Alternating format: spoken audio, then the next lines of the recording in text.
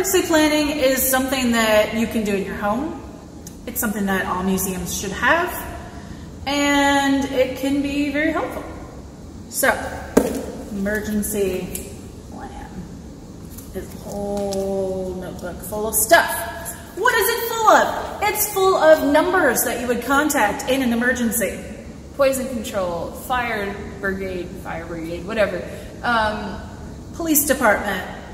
NAGPRA. And then it goes on to who can help you with your artifacts afterwards. So hopefully Notre Dame has the list of let's contact the Louvre, or let's contact people at Versailles, or we might need a Smithsonian person to come over. Yeah, who's an expert in these objects. So that's on the list. What else is in here? It is what do you save first? What do you get out of your house? Obviously people. Human lives, always first. Always first. Then you make a list of your artifacts that are the most important and irreplaceable. For Notre Dame, the Crown of Thorns should have been one of the first few out. I would imagine there's actually religious relics like that would have gotten out first, and then after that it would have been artwork and statues after that. So yeah, that's my priority, but their priority is probably way different. Oh yeah, and it's gonna be. I mean, they're the ones who are there every day. So what else is in your plan is specific events. What happens during a tornado? What happens during a fire? What happens if you have an earthquake? But it's also going to be as specific as environmental issues. When I was at Harper's Ferry, there was a railroad that went right through it. And you had to think, what if a train derails but is carrying chemicals? Oh, we don't have that problem. We don't have it. Yep. They had a river right there, and they've had giant, massive floods, like buildings underwater floods. So we had to think of flooding. You know, here we probably think of wildfires, right? Once or twice a year. Right there. Normally there. Windstorms. Windstorms are bad like the other day.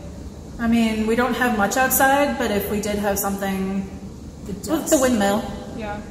Our windmill used to fall apart in the wind. Things like that. So you have to think specifically in your area what you need to plan for. There's information about your facility, so where your fire alarm boxes are. Where your fire extinguishers are placed. Possibly if you have indoor water hosing system, where to hit the button for that to just hit the water and let the water release. This really is a plan. This is not a worksheet. This isn't, oh my gosh, here's an emergency, let me go get the notebook. You want to study your notebook. You want to know what's in, because you're not going to take the time to go open your notebook and find, wait, I have to find page 57. Here it is. So our plan was actually made by Texas Tech Museum science students. They used dplan.org. It's fill in the blank. Here's the numbers you need to know. Here's some events that could happen. Fill it out. So you don't even have to think of it. Very important to look into. Yep. So, emergency plan. Think of it almost as like the last will and testament of the museum. Hey, that's cool. Yeah. It's like preppers. Yeah. You're basically prepping. You're just not storing cans of food. I mean, you could be, but that would just be weird.